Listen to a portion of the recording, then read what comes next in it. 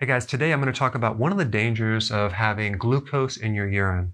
So let's say, for example, you have a glucose tester and you find glucose in the urine. That means that your blood sugars, the glucose in your blood, is minimally at 225, okay, or more, and it's spilling off into the urine. So this is one of the ways that the body is trying to get rid of this toxic glucose, okay, by just peeing it out.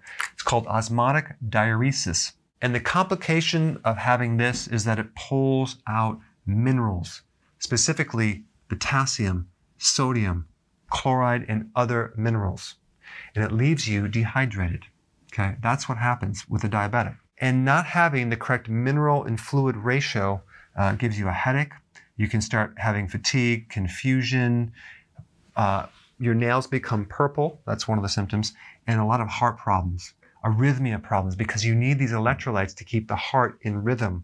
And so it sets you up for increasing risk for having a heart attack. Now, on top of that, usually a diabetic has high blood pressure and they're taking diuretics, which also pull out these electrolytes. And many times they also have digestive issues. They might be on some anti-acid, which also blocks the absorption of minerals from the stomach level. So we're going to actually have even less minerals.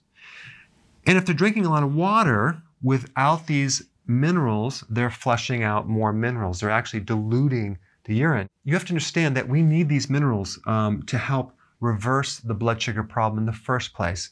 In fact, if you take potassium, it actually can help your blood sugars improve. Also, one of the symptoms of a low-salt diet is insulin resistance. So having these minerals with salt and potassium and magnesium are crucial in helping your blood sugars. So if you're noticing you have glucose in the urine, now you understand what's really happening. So don't just stop by taking these minerals to prevent dehydration symptoms. Actually fix the reason why it's occurring in the first place. So I'm going to recommend two things. For those of you that are new to my channel, healthy ketosis and intermittent fasting. I'll put a link down below for more information. All right, check it out.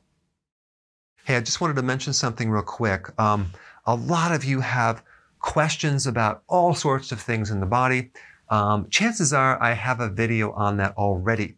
So what I did is I created a document based on categories, and you can click the link down below to get this document. So it'll help you find and understand the specific information that you're looking for. I think I have over 3,500 videos, so click the link down below. So if you need it, it's there for you.